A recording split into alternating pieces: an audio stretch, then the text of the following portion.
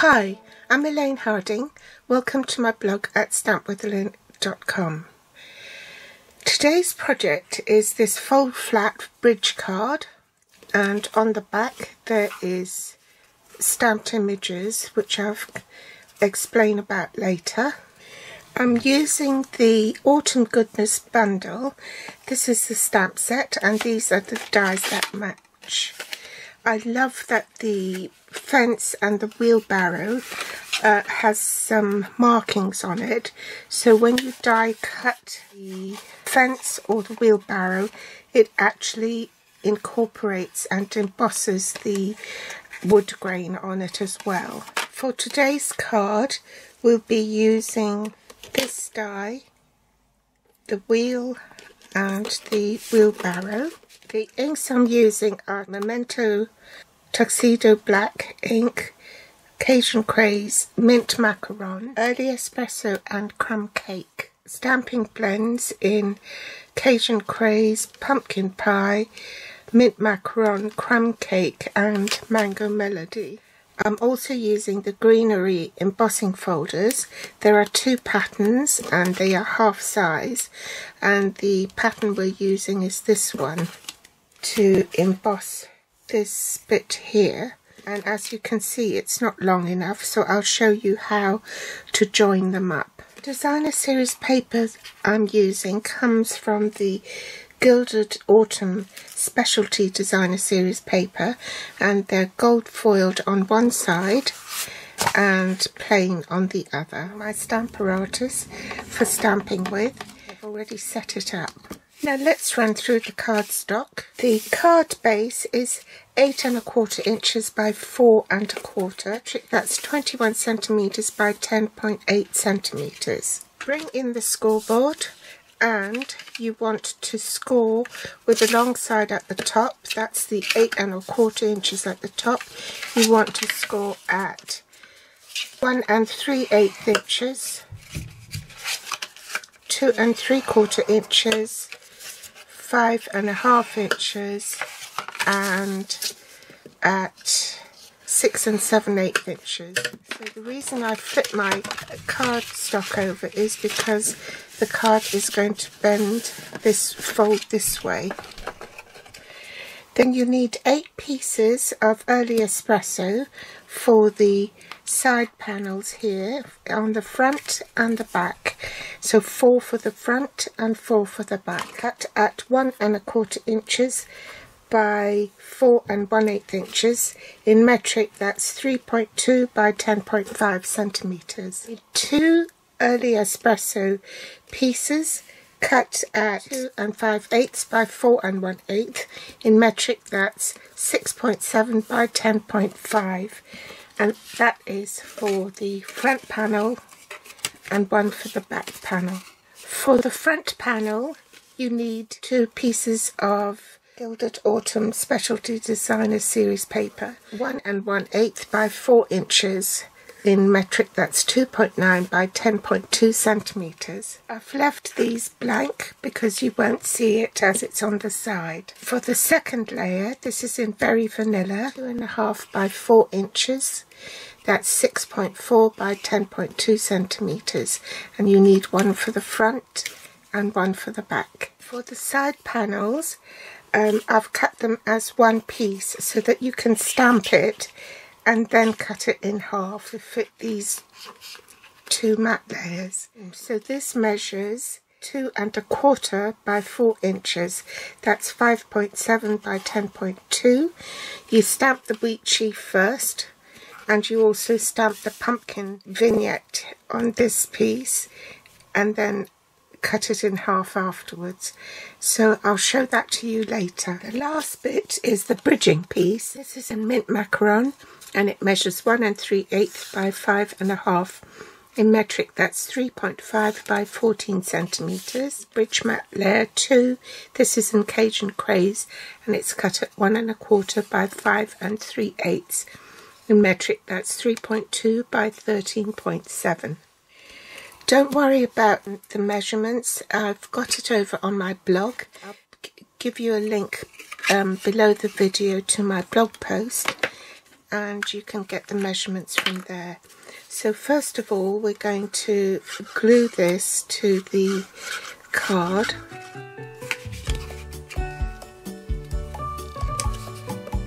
And I'll speed this up.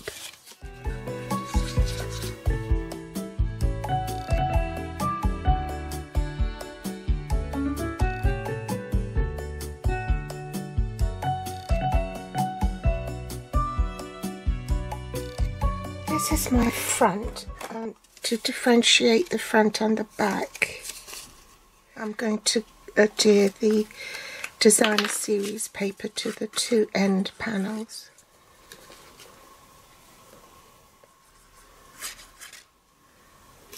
Now make sure you don't mix up the two pairs of Very Vanilla, because this one for the centre panel is slightly larger than the ones for the two side panels. Bring in my Stamparatus, and you also need some scrap of Very Vanilla cardstock.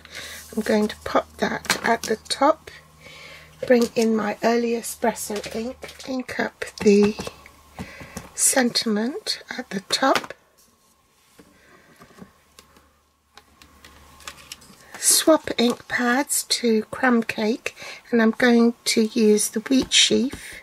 Keep my cardstock on here because this is a photopolymer stamp and you need to stamp it with a cushion. So I'm going to stamp one there and another one just off centre. Then glue it to the front of the cards.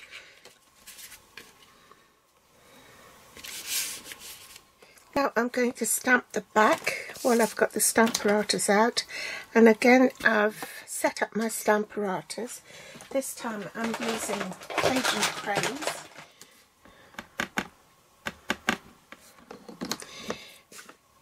Stamp on from the top hinge, and I'm going to flip the plate over and stamp on the other side. That's the beauty of the Stamparatus. It has two stamping surfaces, one on each side. The plates have also got a etched grid, which makes it easy to line the stamps up. And then pop it back at right angles to the Stamparatus and stamp. Pop my other piece of cardstock, the one that I need for the panels here. I'm going to stamp in Tuxedo Black Memento ink because I'm using stamping blends which are alcohol markers. So I'm going to stamp the wheat sheaf so that it misses the lettering, and then at the same time I'll stamp this in the centre. Set that aside and stamp on this other piece, the pumpkin vignette in Tuxedo Black Memento ink.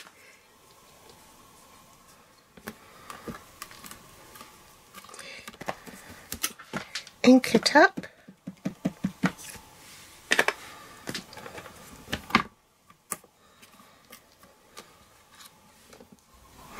Now there's just a little bit more stamping to do.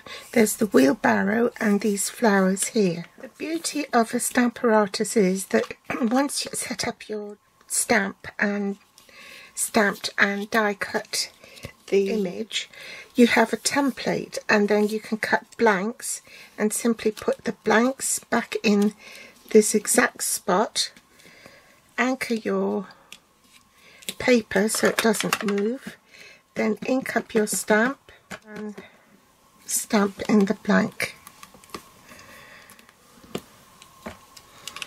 and you have a perfectly stamped piece again, and it just makes stamping and die cutting a lot faster. So you see I've done the same for the wheelbarrow, and out of the spare piece of cardstock I cut another wheelbarrow at the same time and a wheel. So all I have to do is pop this back inside the frame and also the wheel, The wheel isn't perfectly round, so you have to find the right spot for it. Then ink up with early espresso ink. Make sure my paper doesn't move, and stamp. Now we've got a bit of colouring to do, and I'm going to colour the wheat sheaf in Mango Melody, so I'll speed this up.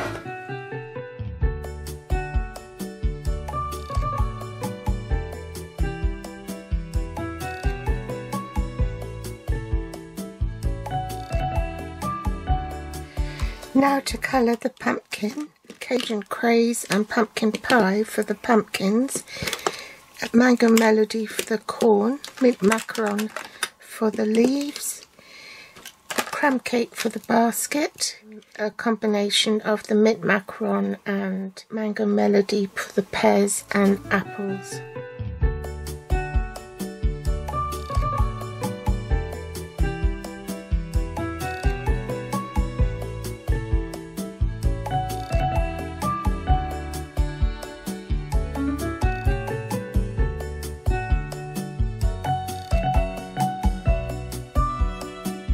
The floral detail, I'm just going to be using Mango Melody, Cajun Craze and mint macaron.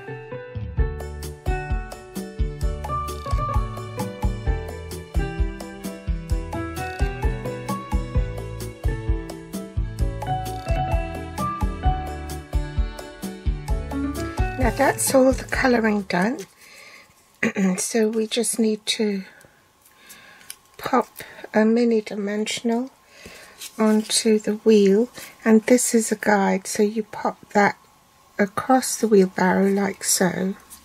Then with the flowers, I'm just going to run a tiny bit of Tombow glue on the bottom here, so you can attach it to the wheelbarrow like so. Grab the card and we'll adhere this piece to the back, and if you want to write a sentiment or anything on it, then do it now before you assemble the bridge. Now these two pieces we need to cut down. Bring in the mini trimmer, so you need to cut it at 1 1/8, which is between these two lines.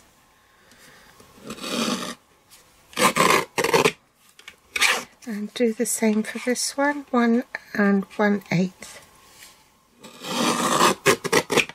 I've got to press record, but I've glued the cut pieces now to the back of the card like so. And make sure you've got them the right way round.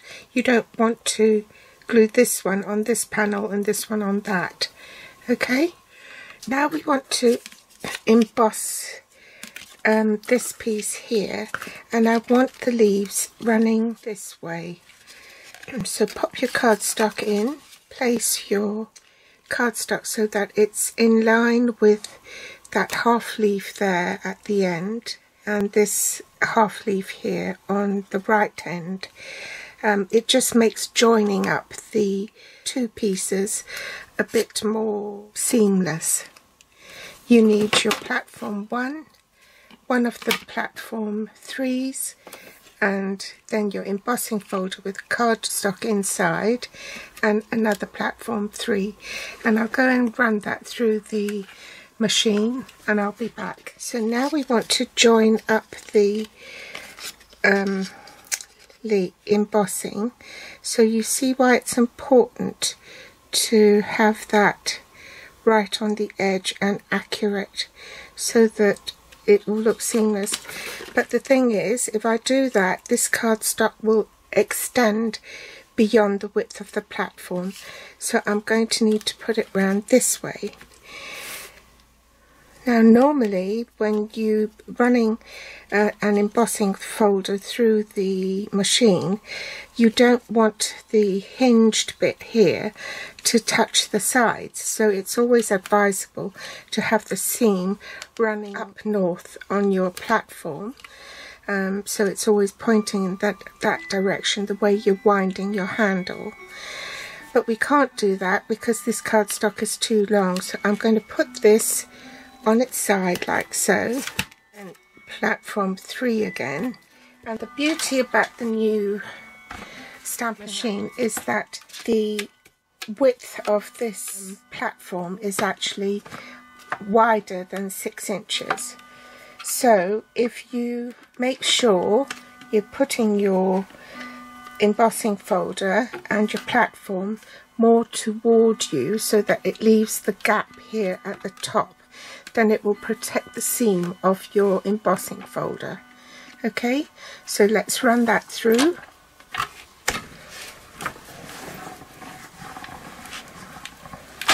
So now we can adhere this piece to the bridge base, and you want the joined up bit more to the right so that the wheelbarrow will be on top of it and you won't see the seam. Now I like to use tear and tape or double-sided tape, and I'm putting this bridge unit here to give me a guideline as how far my tape should go up the side. And just cut that off. Then I'll put a bit on this side.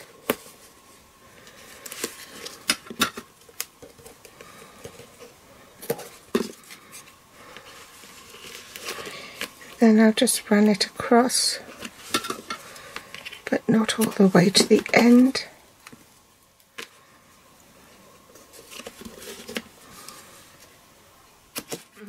Do the same for this side.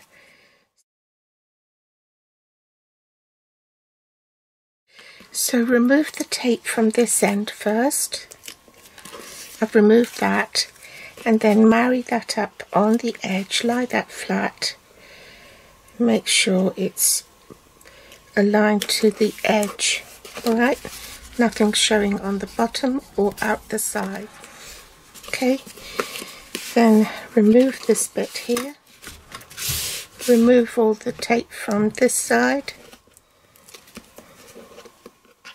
Fold this over like so. Marry it up on this side and just press down. And hey presto, you have your unit. Then for the wheelbarrow bit, I'm going to pop dimensionals all on the bottom. I'll cut that off.